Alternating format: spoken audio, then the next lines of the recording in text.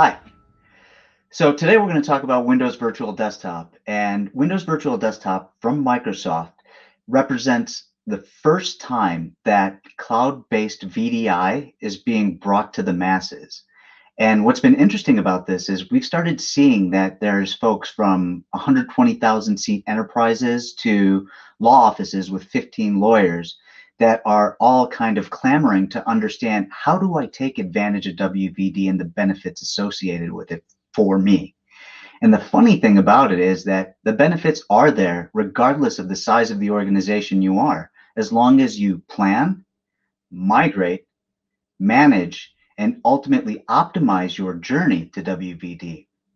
If you take this journey the right way, the truth is that every single person is going to have the simplest benefit of a great user experience that's persistent like at a fraction of the cost by leveraging multi-session and the traditional characteristics associated with server-based computing. Now, there really are four facets to your overall journey to WVD. Number one, it's moving your existing infrastructure into the Azure cloud. Number two, it's understanding and taking advantage of the first multi-session Windows desktop OS. Number three, FS logics and user containerization so that you can truly create roaming user profiles. And number four, application containerization leveraging MSIX, and ultimately, we're going to take advantage of MSIX app attach and dynamic application delivery. And today, what we're going to focus on is really the MSIX and app attachment, because I just love big, hairy, and complex enterprise applications. Historically, when you start thinking about the adoption of a new file format, whether it was MSI, whether it was Thinstall, SFT, AppV, AppX, the limiting factor has really been focused on just, hey, it's a new format, and traditional legacy packaging just doesn't get up to speed quickly enough to get adoption at any type of scale. And there's a variety of reasons for that. Each of these application formats that come out are new. They require education. They require tooling.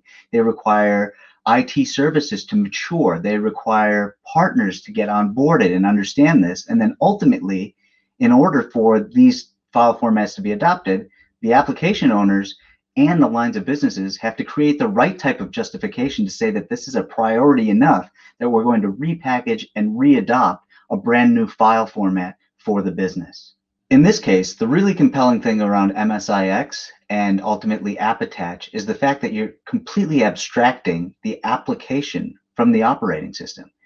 And what this means is that if you take advantage of the file format properly, you're now going to be able to create truly resilient and portable applications that are multi-session friendly. Once you achieve this, that's when you're going to be able to take full advantage of the benefits of the native WVD Microsoft stack. We at Remo3 believe that the only way to take advantage of the full benefits of MSIX and achieve adoption at scale is through intelligent automation, not through traditional packaging practices. With Remo3 Cloud, what we've introduced is the first fully automated platform that focuses on assessing suitability, assessing modernization, and creating a management platform for all applications on their journey to WVD. This is really aimed towards line of businesses by removing the complexity associated with packaging and conversion and doing that heavy lifting in the back end so that you can achieve adoption at scale and not be limited by traditional and legacy packaging processes.